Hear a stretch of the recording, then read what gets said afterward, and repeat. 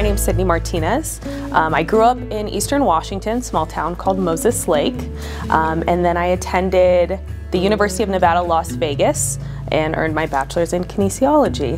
Growing up in a rural town in Eastern Washington, everybody kind of knew everybody.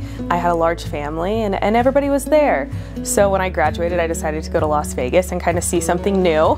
And it's kind of funny coming to Montana and MCOM. It almost feels like I'm coming home. When I come to Billings, it reminds me a lot of where I grew up. In high school, I grew up playing sports. I played basketball and softball.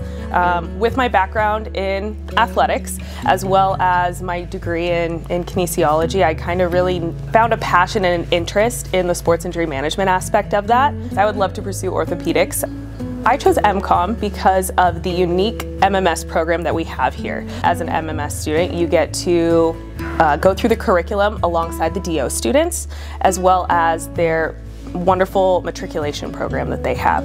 It is challenging, but like I mentioned, I think it's very cool that we get to go through the curriculum as master's students. We actually get to do a class called SRS, which is based off of scholarship, research, and service. So our MMS program is broken up into groups and we're actually conducting research, so I think that's a very cool thing that MCOM has made a priority for its students, is the ability and the access to conduct research. My intrinsic motivation is I know what my end goal is, right? So even though it might be challenging going through certain courses, certain systems that you're not as familiar with, the end goal is we all want to be wonderful physicians here.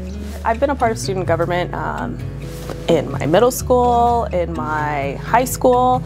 It's just always kind of been something that I've had passion for. And when we had the opportunity to have an MMS representative, I thought that it was very important that the 7 of us were able to give our feedback and our input into the curriculum and how it was run, and made sure that not just us as the small program of master's students, but going forward that all master's students have that representation and that we're able to be one big family here.